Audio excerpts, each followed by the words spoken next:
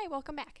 All right, so translations today. We're only going to spend one day of class time dealing with translations, and that's because they are generally easier to understand than some of the other ones that we're going to look at. A translation slides a figure from one location to another. So we see here in the center of a screen this star, and I can take that image, or pre-image rather, and shift it to another location. That would be a translation. Notice I haven't turned it at all. It's not spun, there's no rotation. I didn't flip it over upside down, there's no reflection. It's just simply shifted to another location. Now, from its original spot, I can shift it right, or I can shift it left. I can go up, or I can go down. Or I could do a combination of those. For example, here if I go right and up, then I end up in this position. And I can see where I've traveled or how I've traveled in what directions by using what's known as a vector. Now here, a vector will start at one point, and I'm going to draw, whoops, got the wrong arrow. Let's try that again. I'm going to draw an arrow that goes from that point to the same point on the figure. It's just on the other one. It's where its new location is. Okay, so now when I look at that, I've got this vector. And that vector is drawn as a ray.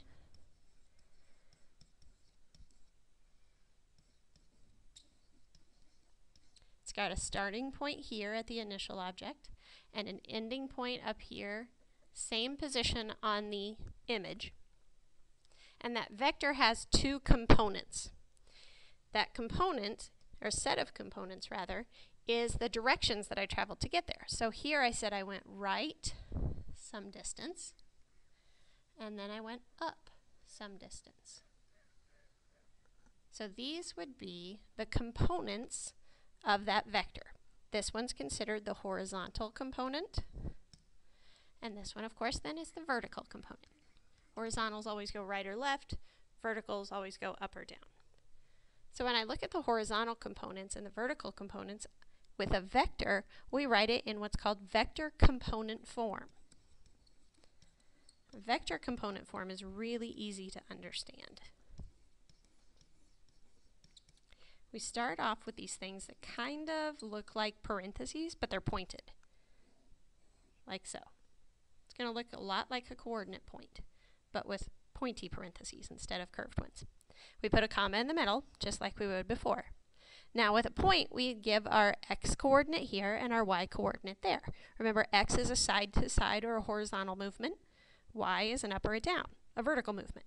So here with our component form, we'll put the horizontal component first, and remember this is going to be a distance, and we'll put the vertical distance in the second position. So let's say this particular one traveled 10 units to the right and then went up 4 units. Then my vector component form for that particular set of movements would be 10 to the right, 4 up. Remember, right and up are considered positive numbers, left and down are considered negatives, just like what we do with points. Okay, so vector component form is a new way now that we're going to have to describe translations. We will still have coordinate notation. We're going to look at how that works on this next example. All right, so on your note sheet, you should see this image. You should see the pre-image of these 3 points and this already graphed triangle. One thing I do want to point out on the graph, these are counting by 2's. So this is 2, -1. This one's 2, 4, 0. Okay.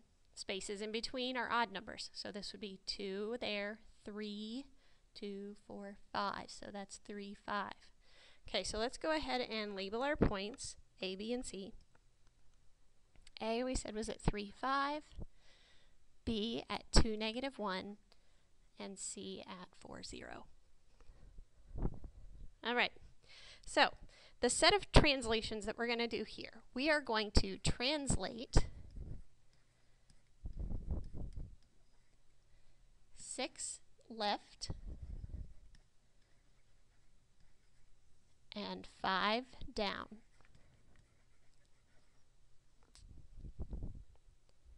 Six left and 5 down. All right, so what I just said about vector component form, remember. vector component form in this case.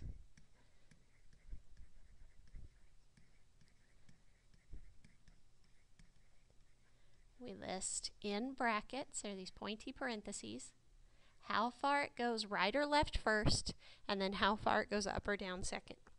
So in this case, we said it's going to go 6 left, and remember left is a negative movement, so we've got -6, and 5 down. Down is a negative movement, so we have -5. Now we've worked previously with coordinate notation, and we'll talk about that in just a minute. All right, so we're going to take point A, and we're going to move it by those directions. In this case, A starting at 3, 5 is going to go 6 left, 1, 2, 3, 4, 5, 6, and 5 down, 1, 2, 3, 4, 5. So A prime is there. Now we'll do B. B is currently at 2, -1. 6 left, 1, 2, 3, 4, 5, 6, 5 down, 1, 2, 3, 4, 5. So B prime is here. And our last one, C.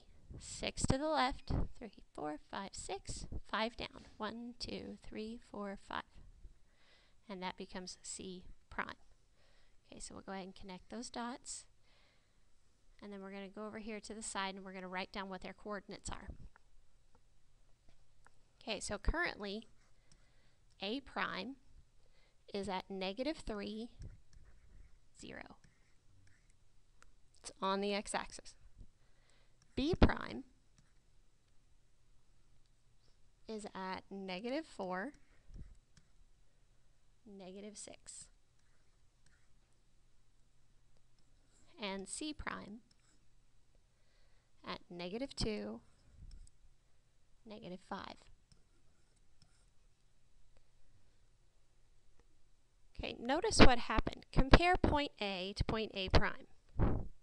Compare this -3, 0 to that +3, 5. Look at the x values.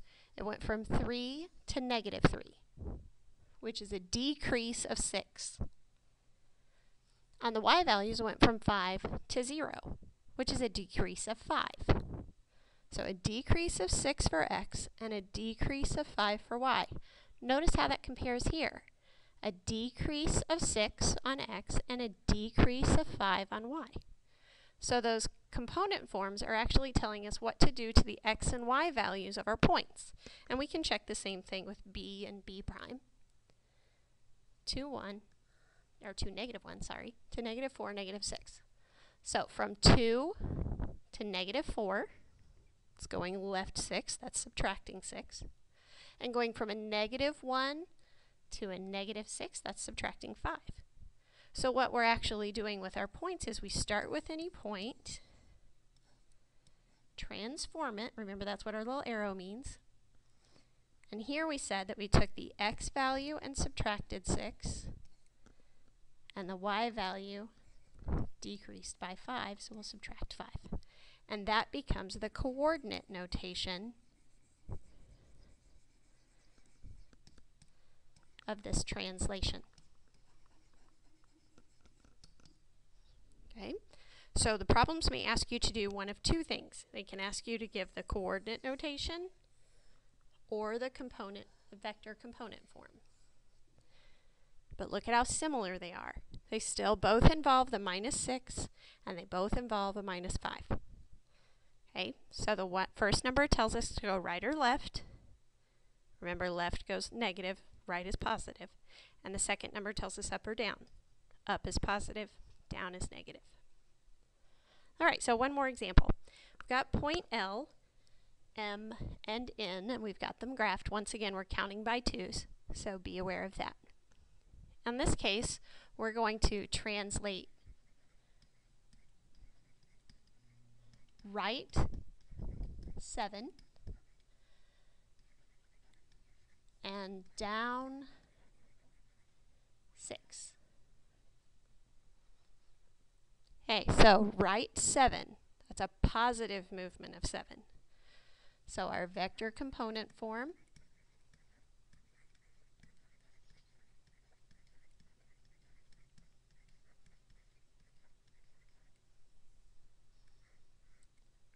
right 7 is a positive 7. Down 6 would be a negative value, so we have a negative 6. Okay, so let's go ahead and graph our points. Take each point, I forgot to label them. So this one's L, M, and N. All right, we're going to move each one right 7 and down 6. So starting with L, 2, 4, 6, 7, 2, 4, 6. So L prime is now at 7, 0. N goes right 7, down 6. So there's our N prime. And M goes right 7, down 6 to get to M prime.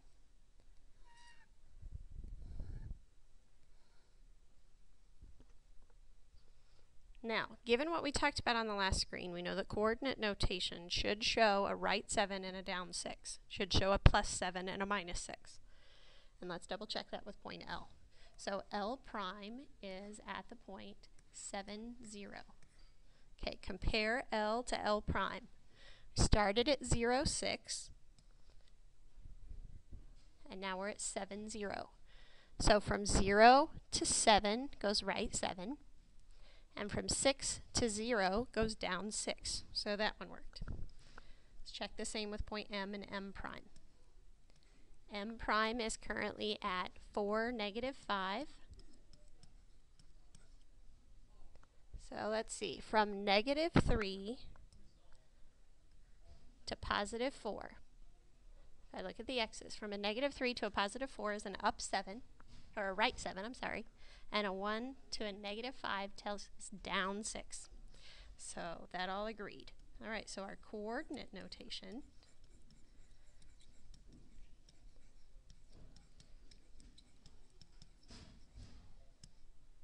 would be take every point xy and transform it by adding 7 to x and subtracting 6 from y. Now, if by some chance you're just going up or you're just going right or left, where you don't have one of the movements. So if I'm just going up and I don't have a right or a left, then I'd leave this horizontal value as a 0. The only thing that would change when you move up would be the y's. Likewise, if I'm moving left, but I'm not going up or down, then I'm going to change the left or right number, but leave the y alone. So that could happen as well. All right, so that's your homework for this evening.